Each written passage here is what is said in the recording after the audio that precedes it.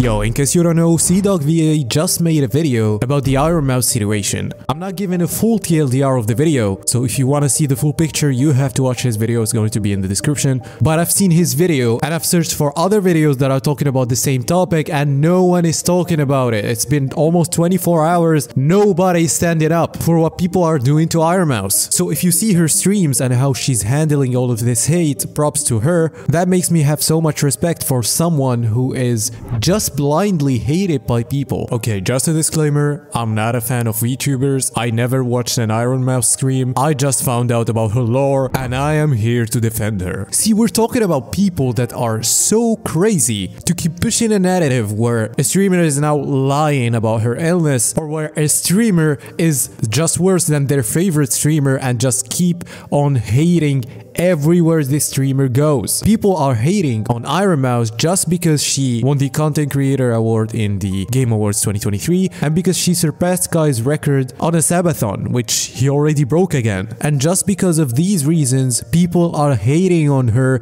because she's good. People are hating on someone because he's hardworking. That is insane. It is really true when Mike Tyson just said social media made y'all way too comfortable with disrespecting people and not getting punched in the face for it. This is bad. People are just being behind the keyboards, blaming people and then hating on people just blindly for fun, and you don't know how much you affect these people. Okay, someone can have thick skin, someone can keep on streaming, and as a content creator I also have to handle some hate, but the hate that IronMouse is getting is so stupid. You also cannot blame Kai for it because hello, Kai didn't do anything. It's the new W community. Like, people before on Twitch were more mature, because we all know people who use Twitch are mostly older because of the attention span that they have. But now the existence of these people on Twitch made it even worse. The only thing that we can say to Kai Cenat is that, bro, you have to make a direct warning to those people to stop, because they are just not defending Kai, they're just making his image worse,